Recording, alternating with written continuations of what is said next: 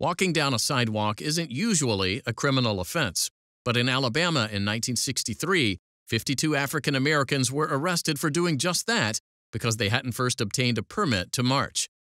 In Shuttlesworth versus City of Birmingham, the United States Supreme Court evaluated the constitutionality of a city ordinance that made it illegal to hold a public demonstration without first obtaining a permit.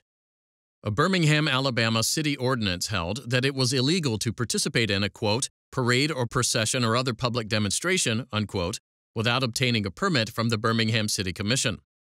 The city claimed this ordinance was in place for public safety and to regulate traffic. A permit would be issued unless the commission determined, among other factors, that the public welfare, peace, good order, or morals would be affected.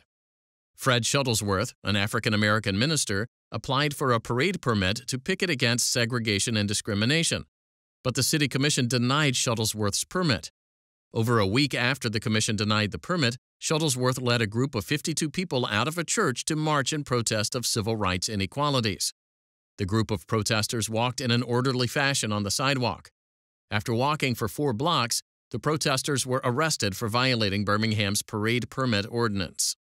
Shuttlesworth was convicted of violating the city ordinance and was sentenced to prison and hard labor. Shuttlesworth appealed. The Alabama Court of Appeals reversed Shuttlesworth's conviction. The Court of Appeals held that the ordinance violated the First Amendment because it imposed an invidious prior restraint or unfairly prohibited speech or action before it happened and didn't provide ascertainable standards for when permits would be granted. The city appealed, and the Alabama Supreme Court reversed the Court of Appeals judgment, holding that the ordinance isn't unconstitutional when it's narrowly construed. Shuttlesworth appealed, and the United States Supreme Court granted cert.